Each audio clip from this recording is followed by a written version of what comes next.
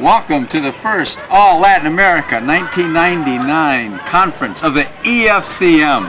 What a place to be, Huastepec, Mexico, where we can see beautiful open spaces, a blue sky, and lovely people ready to welcome each and every one of you to what an exciting event. The first time in the history of the EFCM in Latin America.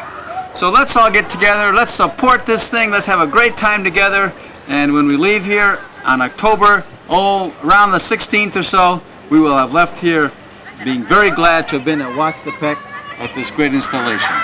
Welcome.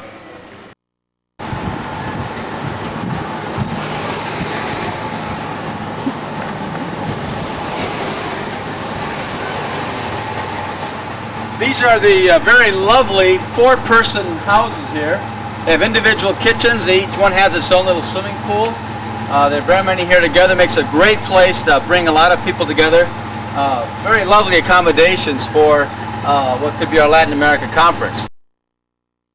A paradise here if you think about it. This is a botanical garden under the geodome here. These are sulfur waters from a hot spring. I can smell it, the sulfur in the air. Beautiful botanical gardens with tropical plants and flowers around. Over here there's some waterfowl. A very lovely place to be. Just gorgeous, as you can see, the palm trees, the cactus over here, a lovely bridge for walking, a nice path here. It's a gorgeously well-architectured place to visit and walk around. Let's go.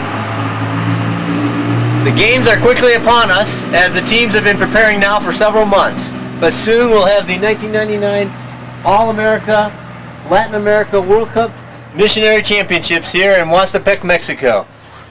Start preparing. Keith, what thoughts do you have about these games? Well, I just hope that our missionary teams are in rigorous training, that they'll be ready to play, and may the best team win. Right, Rick? Yes, of course we'll have consolation gifts for all of the other countries because Mexico will no doubt take first place, but apart from that, I'm sure we'll be taking care of their needs. Follow the flock to Huastepec.